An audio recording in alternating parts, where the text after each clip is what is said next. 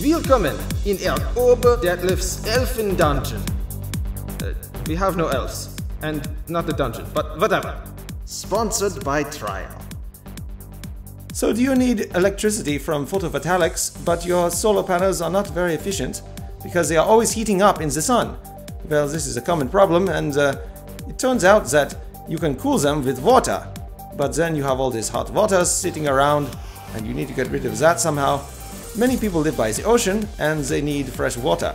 So if you heat up the water with the sun and then put it through vacuum distillation column, then you can get the salt out pretty easily, and then you use up the hot water because it is evaporated and then cooled again and it condenses.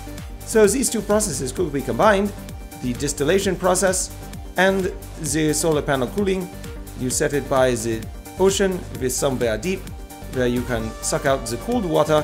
It goes up into the surface, it goes through a heat exchanger which cools off the condensate from the distillation, then it goes through the solar panels which cools the solar panels and makes them much more efficient, and then it goes through, now that it's heated, the distillation column and it is evaporated, and then you get clean fresh water and also some extra salt water which is still warm, and you can put the extra salt water back into the ocean because the ocean does not care.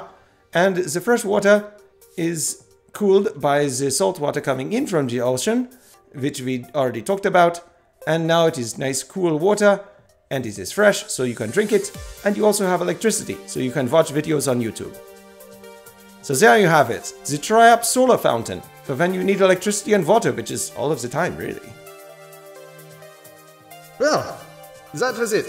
For Colonel Detlef's invention house, our feet are sane.